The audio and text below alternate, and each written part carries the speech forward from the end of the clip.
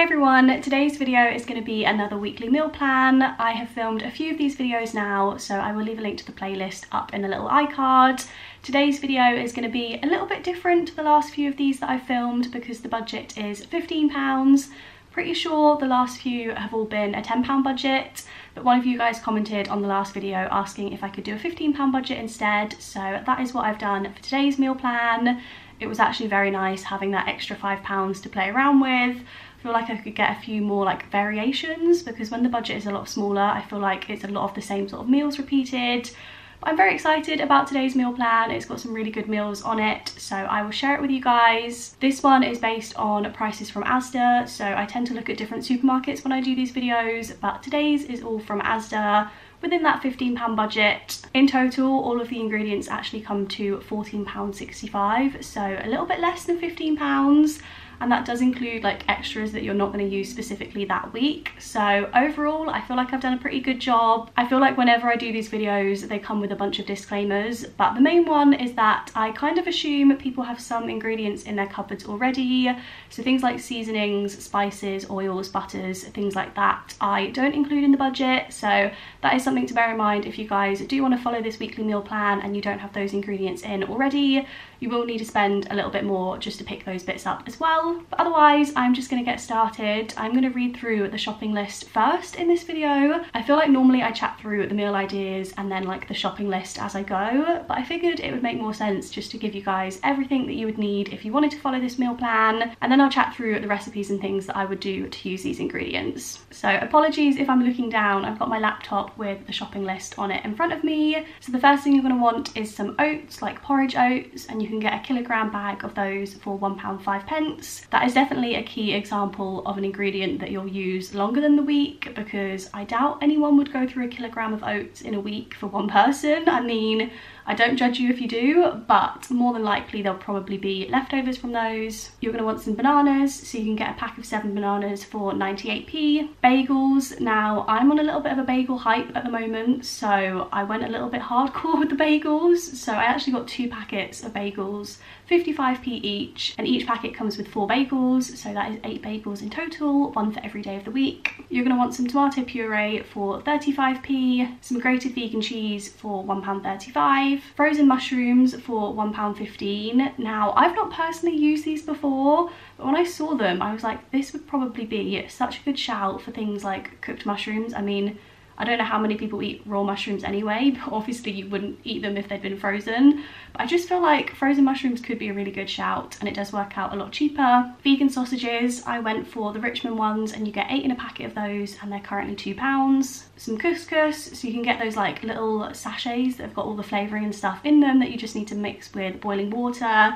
So I put 2 on this shopping list and they are 39p each. A can of chickpeas for 31p, a can of chopped tomatoes for 39p, a bag of mixed peppers, and I think the bag is like 700 grams and that is £1.35. Sweet potatoes for 55p. Now the bag in Asda, I'm pretty sure normally comes with 4 sweet potatoes. Vegan burgers, so the bird's eye ones are the ones that I included in the shopping list and they are £1.50 for 2. Some risotto rice for £1.40, again one that there'd probably be plenty of leftovers for the following week, and then some vegetable stock cubes which are 39p for 12, so again you'll have lots of leftovers of those as well. So that is everything that I've included on this meal plan's shopping list. In terms of the meal ideas that I was thinking with these ingredients for breakfast, pretty standard, but porridge with banana. I feel like there are literally 0 limitations when it comes to porridge in terms of like how much you can jazz it up. So I've just included porridge and banana as like standard, but you could obviously use anything that you might have in already. So if you've got any other fruits in, if you've got peanut butter,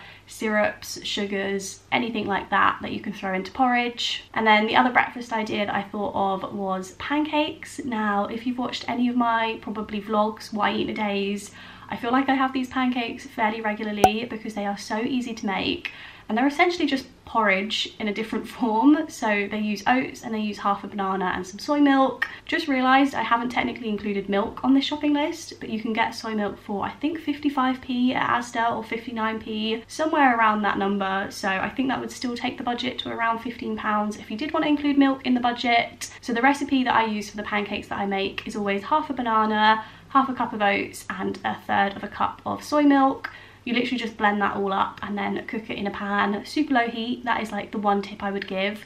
Cook it on a low heat so the actual like batter has time to cook before it gets super dark on the other side. And it's literally as simple as that. I then top them with the other half of the banana, and again, you could like jazz it up as much as you want, add syrup, add chocolate, fruit, yogurt, anything that you might also have in the fridge, just to make that a little bit more exciting. But those are the breakfast ideas that I was thinking of. And then in terms of lunches, like I mentioned, I kind of went a little bit ham on the bagels because I'm just obsessed with bagels at the moment. I really just can't get enough of them. I would very happily have them every day for lunch, so that is pretty much what this meal plan includes. But I have included a few different ways of using those bagels, so you're not literally having the exact same thing for lunch every day.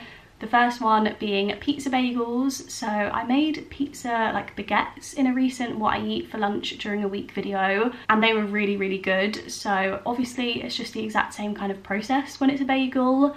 Add some of that tomato puree, add some vegan cheese, chop up some peppers that you've got, maybe some of the mushrooms, anything else that you might have in the fridge or cupboard already that you like on pizza, maybe a little bit of oregano.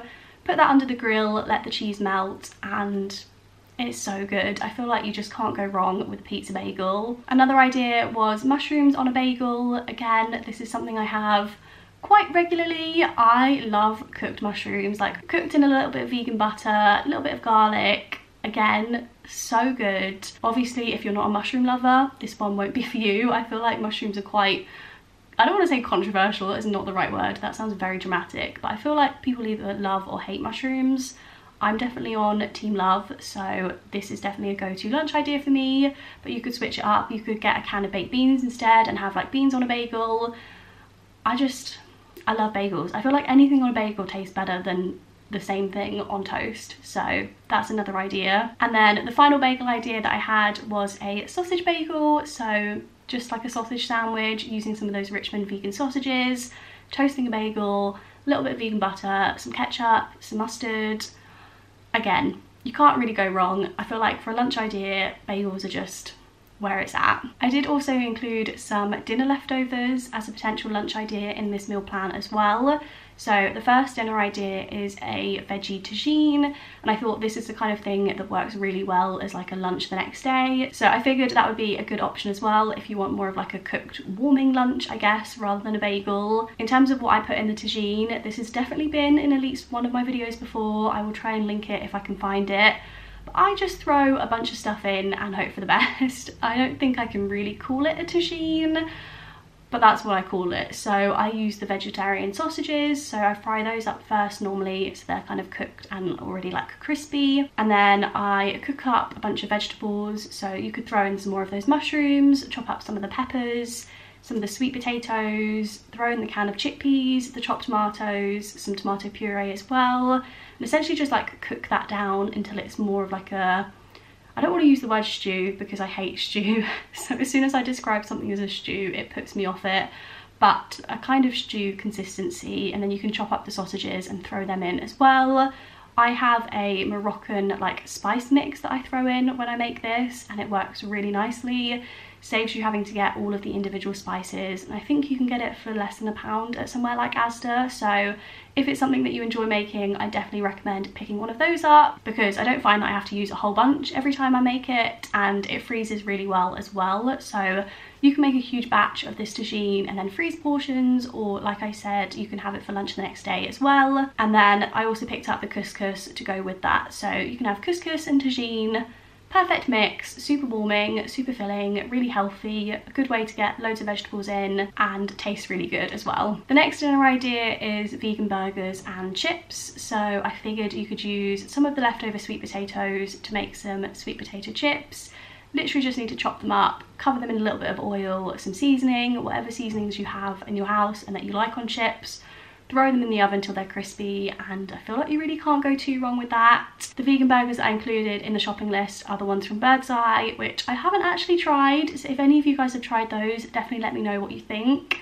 The ones that I normally pick up from Tesco are £1.50 as well, and you get 2 in a packet, and they are really good. So if you're near a Tesco, I definitely recommend trying those out, and it's literally just as simple as cooking the burger. I figured you could use a couple of the leftover bagels as like burger buns, Don't know if that's like a weird thing to do, but that is normally what I do because I pretty much always have bagels in and I very rarely have burger buns in. So use a bagel as the burger bun, fill it with whatever burger toppings you like. If you have like ketchup, mustard, pickles, whatever you've got in the fridge that you can throw in and make it a little bit more fun. You could always throw in some vegan cheese. You could put vegan cheese on the chips and make cheesy chips. You could have a bit of salad on the side if you've got like leftover peppers and things that you could chop up. Vegan burgers are like in my top 5 meals, I think, so this is definitely one that I have on a pretty regular basis. And then the final meal idea that I've got is a mushroom risotto. So obviously the risotto rice, the stock cubes and the mushrooms can be used for this. Really easy. Again, you can jazz it up if you want to. It could be as simple as like frying off those mushrooms, cooking with some garlic, adding the rice, and then you just gradually add stock, stirring it. A little bit of like a long-winded dinner, but I think it's worth it. It tastes great. I feel like most people like risotto, and again, if you don't like mushrooms, you could definitely throw anything else in there. Pea risotto, just like a mixed veggie risotto, like a Mediterranean vegetable risotto, I feel like would be very good. You could also throw some of the vegan cheese in there. I feel like that could be potentially controversial. I think some people would be anti that, but you put parmesan in normal risotto, so probably would work, I reckon. I mean, I personally haven't tried it, but I think it would taste good. And again, you could serve that with some salad if you've got any leftover veggies. And again, it's a really good meal that you can make and have leftovers of the next day. So got a few portions of that risotto and you would still have plenty of risotto rice left as well at the end of the week. So those were all the meals that I thought of for this weekly meal plan. I will leave the shopping list in the description in case any of you guys want to follow it. Definitely let me know if you want to see more of these, if you want to see any other different budgets, different supermarkets. Leave that in a comment below. But otherwise, thank you so much for watching and I'll see you guys in my next video. Bye.